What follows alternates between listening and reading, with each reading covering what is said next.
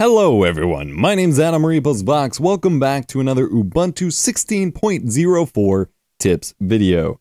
I turned my headphone volume up way too loudly. In this video, I'm going to show you how to customize your terminal a couple different ways. So you have your default terminal, and then I actually have an alternative terminal for you that I'll show you how to use as well. So get ready for that. But if you haven't already, check out the playlist in the description below, where you can see all of my Ubuntu content coverage this weekend, as it's Ubuntu weekend on the channel, and I'm trying to cover as much as I can about the new release. But here I'm going to show you how to customize this boring plain Jane terminal and try out a new one. This is, of course, a terminal emulator. This is where you do all of your command line stuff. So right-click it, go to Profiles, and Profile Preferences. Over here, you're going to give it a profile name. We'll call it Tutorial, because I'm doing it here. Now you can set the initial columns and rows of the terminal to make it start out a bit longer. So if we want to make it start out like 2.5 times as long, we'll do like 36. Cursor shape can either be a block, an I-beam, which is just a line, or an underline. I actually quite like the block format. Terminal bell, that's an audible jingle, I believe, for when something happens. I don't know if I can emulate that at the moment. Allow bold text.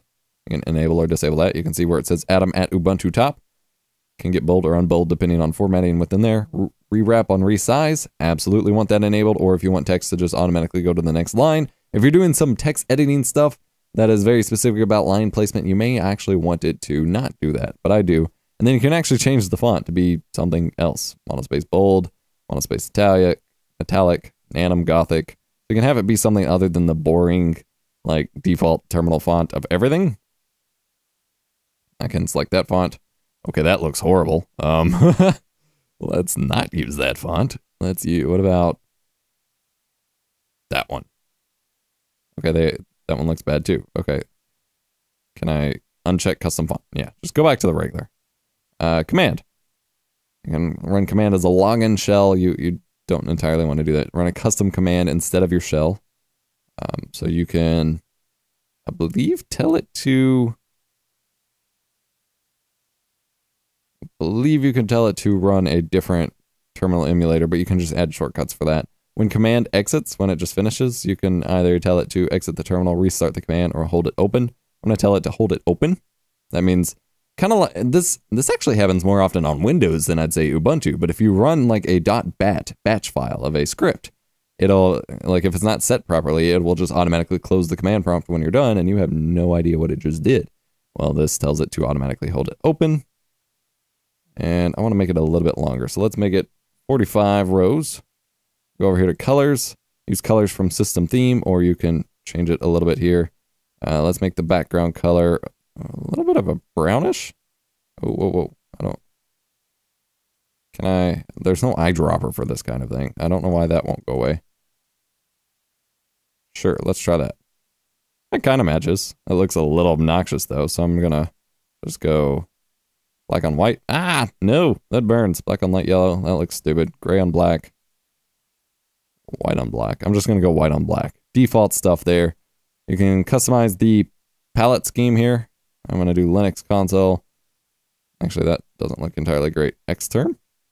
Sure, let's go with Xterm. Just color settings. Make it look fancy.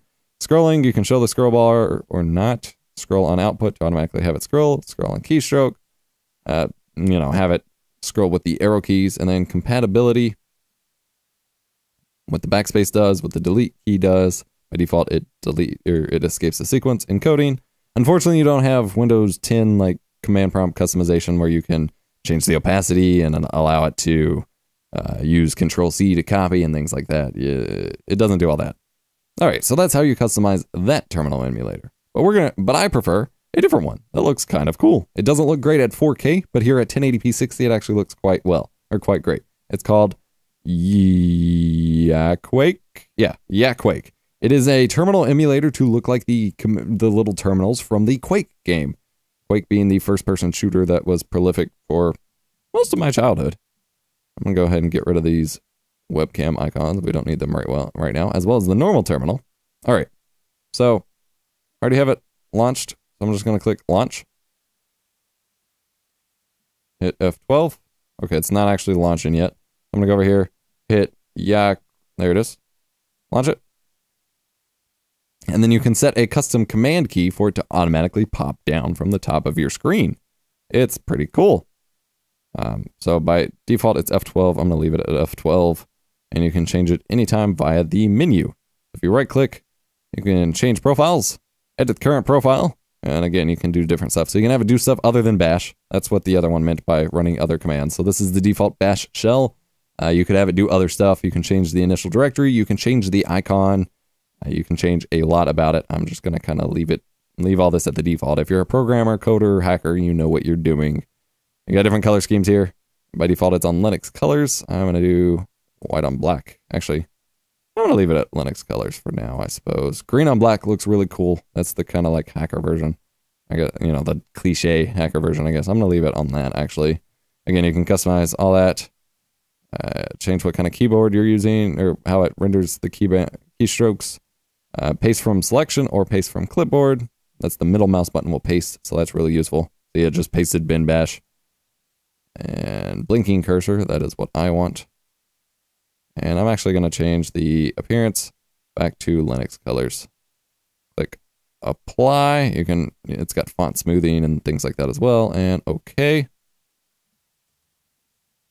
And then once it goes away, hit F12. Oh, nah, that actually closed it. Okay. It's a little finicky. All right, now it's successfully started, so all I gotta do, anytime I'm doing anything, so I'm gonna open up Firefox here. Yada, yada, yada, yada. F12. I have a terminal. Sudo apt-get update.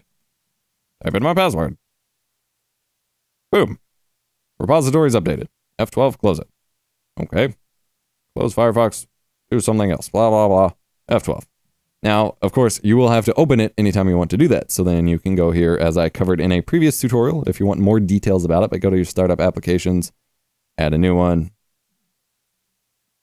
Terminal, Yakuake, and add it. And then if we log out and log back in here real quick, it will automatically show up when we log back in.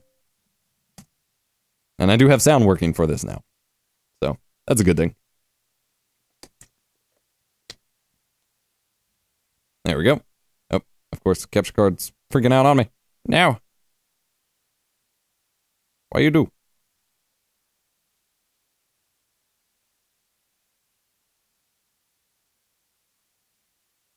Trying to make a video here.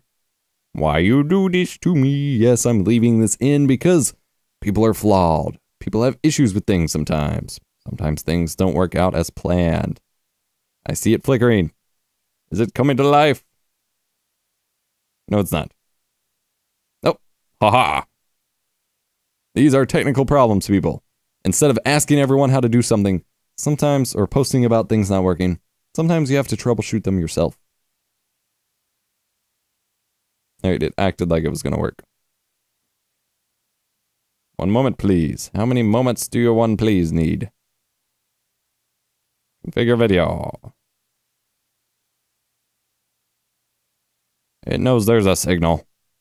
Okay, well, you got the gist of this. I'm not gonna waste your video time. Hitting F12 brings it back up. Adding it to the startup does it. It's showing for me. I don't have any way of proving it to you because it's not showing up, but that's okay. Thank you so much for watching, guys. Smash the like button if you enjoyed it. If you made it this far into the video, put like hashtag Elgato fail or something weird like that. Hashtag technical difficulties. Something like that in the comment section down below. Be sure to subscribe for more awesome tech videos. Check the link in the playlist description below.